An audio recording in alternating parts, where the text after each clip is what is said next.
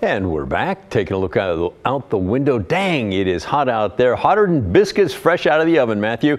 Here's a question that I think a lot of folks are thinking about as they look out their windows.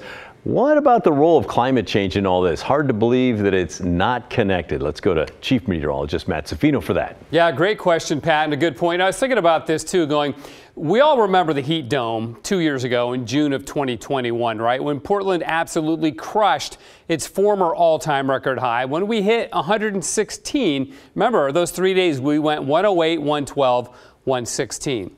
So let's pretend for a minute that that never happened, okay? Let's just erase that from our memories if possible. Just bear with me here on that thought for just a second.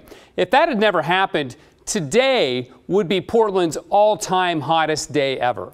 That's how hot it was today and how, unlikely that these days are, because remember the previous all-time hottest day, you got to go back to 1981. So it was a long-standing record that got crushed in 2021 and would have gotten beaten again today, except for the heat wave back then. So the map I'm showing you right here is something put together by the folks at Climate Central called the Climate Shift Index. And what it does is it looks at historical data from NASA and NOAA, puts it all together, and teases out the impact of climate change. And what you're left with is an index, 0 through 5, positive, 0 through 5, negative, showing you how likely said event, in this case our heat wave, would be with climate change. And when you look at our map right now, all of Western Oregon is in the deep red, meaning this event, this heat wave, 5 times more likely because of climate change. Doesn't mean you can't have heat waves, and we didn't have heat waves pre-adding CO2 to our atmosphere, but it's 5 times more likely now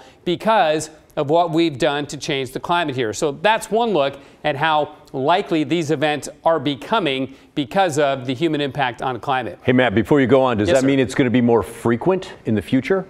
Yes, the frequency and the intensity both expected to be increasing in terms of heat waves, and not just heat waves, but all kinds of extreme weather, be it fire, be it hurricanes, floods, all of that. We're seeing our weather become more extreme. We may not end up getting more rain per se, but we'll get it in more intense bursts, which of course can lead to flooding. That's where the research has taken us with climate change, Pat. So that was an excellent question as well. And yes, we are more likely to see hot days like this. I mean, just in the last 2 years, since 2021, we've broken our previous all-time record high temperature 4 times.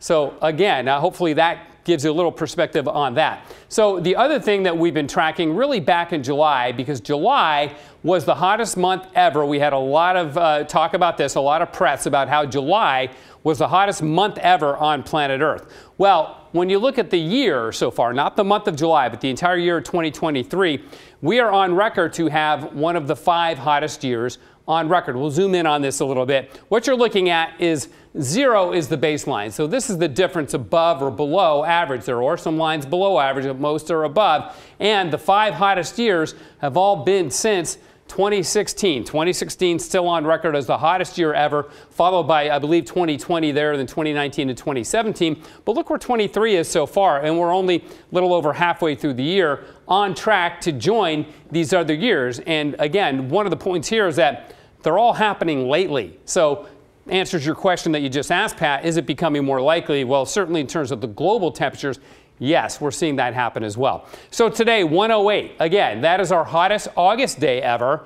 And the only reason it's not our hottest day ever is because we had that heat dome 2 years ago, right? 102 Pendleton, 105 Salem, Medford, and Troutdale both hit 110 for the hottest spots in the state. So it's also our hottest day since the heat dome, and we hit 108 today, of course. Hottest August day ever, as I mentioned. And then the other thing too, Pat, that perhaps doesn't get enough attention are the very, very warm nights. Now, last August, we set a record for August with our warmest night ever on the 18th, when it never dropped below 73.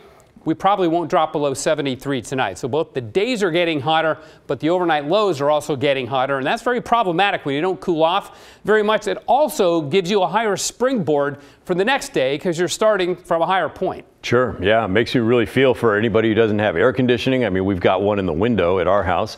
And for our reporters and photographers who are working so hard out in the heat. So everybody who works outside. So it's really important to keep them in mind. Also, check on your neighbors, especially the elderly, if they don't have air conditioning or, you know, a basement at least to go down and get cool. And some of the health experts, Pats, are actually telling people that when you check on your neighbor, it's not just good enough to ask them like, hey, how you doing? Because you may not get the exact answer. They're actually suggesting that if it's okay with everybody, that you actually touch their skin and make sure they don't feel too hot. So again, just keep track of your friends and neighbors. Yeah, great advice. Thank you, Matt.